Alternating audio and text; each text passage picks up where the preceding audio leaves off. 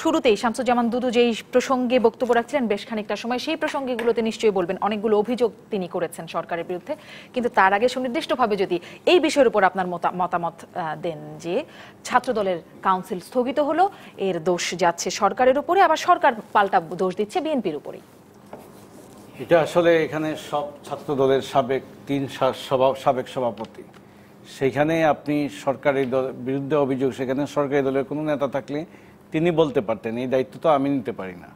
আপনি জাস্ট আপনার মতামতটা দেবেন। আমার মতামত কি? আমার হলো পর্যবেক্ষণ, আমার পর্যবেক্ষণ সামগ্রিক রাজনীতি। আওয়ামী লীগের প্রবীণ রাজনীতিবিদ তুফাইল আহমেদ বলেছেন যে কি বলে যে রাজনীতি এখন রাজনীতিবিদদের হাতে নেই। এই কথাটা আমরা অনেক আগে থেকে বলে আসছি এবং আমরা বলছি রাজনীতিটা রাজনীতিবিদদের হাতে আসুক এবং রাজনীতিবিদরা দয়া করে রাজনীতি থেকে দুর্বৃত্তায়নটা সরিয়ে তারা সেখানে রাজনীতিটাকে আদর্শের রাজনীতির ধারায় নিয়ে আসেন।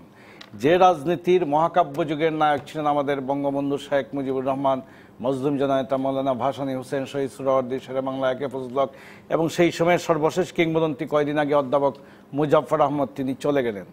যে এই সাদা কালো যুগের যে রাজনীতি, আমাদের আদর্শিক রাজনীতি, খেয়ে না খেয়ে সংগঠন করা এবং মানুষের কল্যাণে কাজ করা এবং যেখানে বাণিজ্যিকীকরণ ছিল না, এরপরে তো এই আজকের যে বাংলাদেশের রাজনীতি, তো রাজনীতি নেই, এটা দুর্নীতির স্বর্ণযুগ চলছে বা রাজনীতিকে বাণিজ্যিকীকরণ করা হয়েছে। এটা একদিনে করা হয় না, এটার জন্য শুধু আওয়ামী লীগ দায়ী না, এটার দায় বিএনপিকেও নিতে হবে। যেমন আপনি বলছেন ছাত্রদলের এটা আদালত দ্বারা কোনো ছাত্র সংগঠনের জাতীয় কাউন্সিল বন্ধ, এটা বাংলাদেশের ইতিহাসে প্রথম। এবং এটা তারা বলছেন সরকার এটা হস্তক্ষেপ আছে এবং সরকারের দলের সাধারণ সম্পাদক ওবায়দুল কাদের বলেছেন এটা তাদের আভ্যন্তরীণ ব্যাপার, এখানে আমাদের কোনো হাত নেই। সুতরাং এটার সত্যতা এটা তারা বলতে পারবেন আসলে। কিন্তু আমরা কি চাই? আমরা চাই যে সম্মেলনটা বা কাউন্সিলটা বড় না, বড় জিনিস হলো যেমন আমরা ডাকসু সহ কলেজ সংসদ নির্বাচন। আমি আপনাকে শেষ করি, আমি আপনাকে বলি আইনের জায়গাটা দেখেন, আমি আপনাকে বলি আমরা যেটা চাই মোটা দাগে, যে আগে থেকে দীর্ঘদিন আমি লিখেছি বলেছি যে ডাকসু সহ সকল বিশ্ববিদ্যালয় ছাত্র সংসদ নির্বাচন আমরা চেয়েছি এবং এইটার পরে ডাকসু নির্বাচনটা হয়েছে। সেই নির্বাচনে অনেক কিছু জায়গাগুলো প্রশ্নবিদ্ধ হয়েছে, বিশ্ববিদ্যালয়ের শিক্ষকদের ভূমিকা সেখানে প্রশ্নবিদ্ধ হয়েছে। আমরা সেনাশাসক এরশাদের জমানায় আমরা ছাত্র রাজনীতি করেছি, আমরা বিশ্ববিদ্যালয়ে করেছি। আমি ঢাকা বিশ্ববিদ্যালয়ে এখানে শামসুজ্জামান দুদু তিনি প্রার্থী হয়েছিলেন, তিনি ছাত্রদল থেকে, তিনি সর্বদলীয় ছাত্র ঐক্যের প্রার্থী সুলতান মাহমুদ মনসুরের কাছে পরাজিত হয়েছেন। তার সংগঠন শক্তিশালী ছিল, তিনি জনপ্রিয় ছিলেন, এককভাবে তিনি কিন্তু লড়েছিলেন তার প্যানেল নিয়ে। কিন্তু আমি রাজশাহী ইউনিভার্সিটিতে পড়েছি, সেখানে আমাদের বিশ্ববিদ্যালয়ের উপাচার্য ছিলেন তৎকালীন সেনাশাসক এরশাদ সাহেবের বন্ধু প্রফেসর আমানুল্লাহ। তিনি ছাত্র সংগঠনগুলোকে বিশ্ববিদ্যালয়ে গাড়ি দিয়ে দিতেন, কিন্তু কোথাও আমরা দেখি নাই তিনি বরং চাঁদা তুলে, টাকা তুলে ছাত্রদের কাছ থেকে সারচার্জ দিয়ে তিনি সাবাস বাংলাদেশ, এই আমাদের মুক্তিযুদ্ধের চেতনার ভাস্কর্য প্রতিষ্ঠা করেছেন।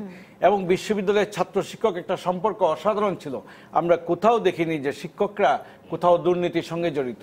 এমনকি ঢাকা বিশ্ববিদ্যালয়ে সেই মনিরুজ্জামান মিয়া থেকে একে আজাদ চৌধুরী বা সর্বশেষ আরেফিন সিদ্দিকীর সময় পর্যন্ত আমরা এই ঘটনা দেখিনি। এমনকি আমাজউদ্দিন সাহেব ছিলেন, অনেকের অনেক রাজনৈতিক মতাদর্শ ছিল।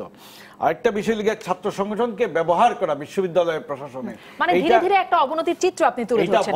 আমি শামসুজ্জামান দুদু, আমি নিশ্চয়ই এই বক্তব্যটা আসলে অনেক দীর্ঘ হবে, আপনি নিশ্চয়ই আবারও বলবেন। আপনি আমাকে ডেকেছেন, আমি আসি না, টকশোতে আসি না। প্রথম কথা হলো গিয়ে আপনি এখানে সব বিএনপির মধ্যে আমাকে নিয়ে আসছেন, আমি কথা বলবো পর্যবেক্ষণ থেকে। তুফাইল আহমেদ বলেছেন যে রাজনীতিবিদটা রাজনীতিবিদদের হাতে নেই, আমরা চাই রাজনীতিটা রাজনীতিবিদদের হাতে থাকবে। আমরা একসময় বলেছি পার্লামেন্ট ব্যবসায়ীদের হাতে চলে গেছে আর রাজনীতিবিদরা ব্যবসায়ী হয়ে যাচ্ছেন।